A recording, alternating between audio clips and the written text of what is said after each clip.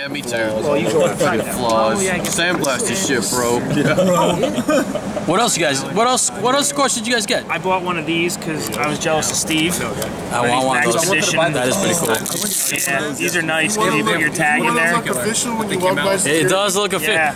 Yeah, I won't have to walk in backwards with one of those. Yeah, and we could use it for the New York shows and put our tags, all kind of shit. It's awesome. Kind of sweet. How much was that? $20. Sweet. $20. It's a Max Expedition. Very nice. And it's got some nice Velcro on it, so you can put some patches and shit like that. What else did you get, Bandit? I know you got something else. No, oh yeah. Yeah, man. Hey, let me see that. I'm a cheapskate. Let me see that side pop boot. That's right. This is awesome. Yesterday and they were sold out. What, do you want to see the boot? Yeah. Side pop. So Brian got one of these mini bodegas from Todd Begg. Mark Begg hooked him up with this beautiful Riata Knives bogey. Yeah, I'll show you one. That's gorgeous. Want to talk about this B Diddy? Because I know he said so much. Mark talked to us for like 6 hours straight about this. Yeah. Well, tell us about the blade and the coating. So the blade, he had some polished ones with the black coating. I think, what is it? What's the coating? The PVD? Yeah. PVD or DLC coating? Yeah. No, I'm not 100% sure. It might have been DLC. It might have been PVD. I honestly don't remember. But what he was saying is, it's so thin that if it's applied to a polished surface, it gives it a high gloss, and if it's polished to a matte or blasted surface, it gives it the flat look. Yeah. So they had a couple of them available, some with the polished flats and some all black, and my attention was drawn to the black one because you can tell it's two different tones. You can tell it's a gloss black and a flat black. Yeah. This is the... Does mine have that? No, you have the polished flats. Don't you have it? Yeah.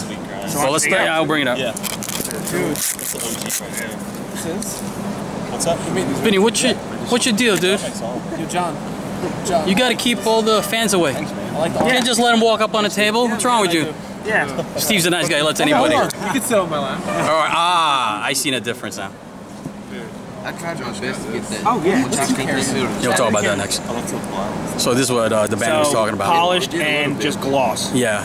So he also had the, I don't know what he calls these patterns. This is like the stipple, and he had the sunburst. Right. Sweet. Yeah, IKBS. Icing on the pocket clip with the detemp. Icing on the back spacers. Oh, look at that. On the inside of the back spacer too. Yes, well, they always do that. That's signature for the Begg. This isn't a custom.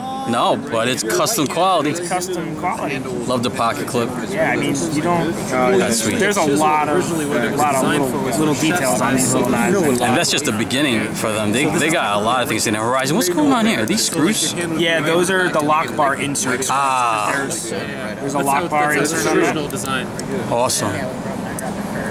So, yeah, pretty cool. Pretty cool stuff. Nice score. It is. All right, super small, super thin knife. Nice usability on that. Burn offs in these. So, let's go the black one. Black and gold, and I went with the blue.